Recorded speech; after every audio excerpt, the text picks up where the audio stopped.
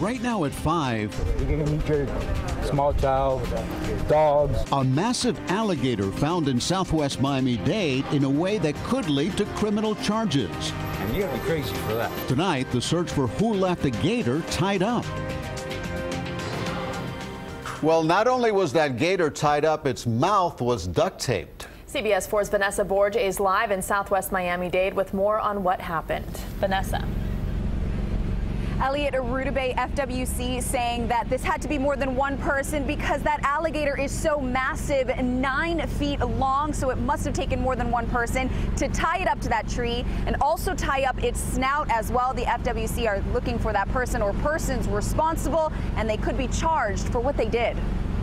Not what you want to see in your backyard. A Chopper 4 flew over the scary sight, but even more surprising, the 9-foot gator was tied to a tree. Its snout was taped shut. Either he was outside getting sun and somebody caught him, or they actually went inside the lake and caught him.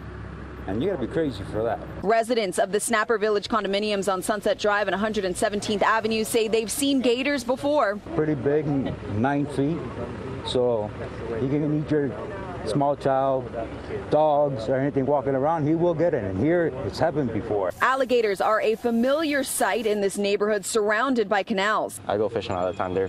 I got them in my neighborhoods. They're not doing anything. The gator is being taken to a sanctuary and will be treated for some minor wounds and will then be released back into the wild. Those animals were here before us, so it's nice to know that it's going to go live its life.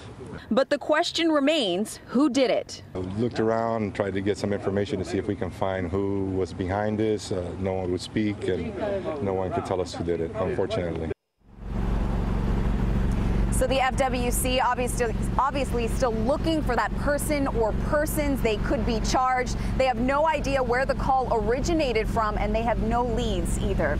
Live from southwest Miami-Dade, Vanessa Borge, CBS 4 News.